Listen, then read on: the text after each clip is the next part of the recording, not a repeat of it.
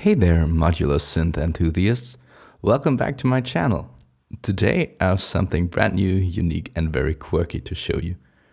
The Kresse Box, a fun and versatile addition to your Eurorack setup. Let's take a closer look. The Kresse Box consists of this stylish front panel and a 3D printed box. You can plant something in the box, like you see here, Kresse for example, hence the name Kresse Box. And yeah, imagine having some real plants growing in your Eurorack system. That's pretty nice. So this is definitely a good conversation starter, and it also adds a bit of greenery to your setup, which is very nice in videos, for example.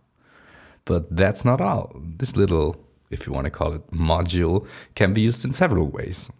Need a place to store screws or small components? The Kresse Box has you covered.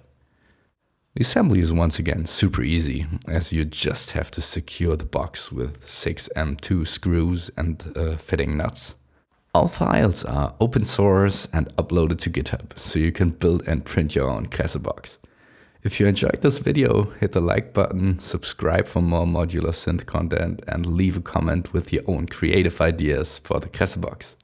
Until next time, happy patching!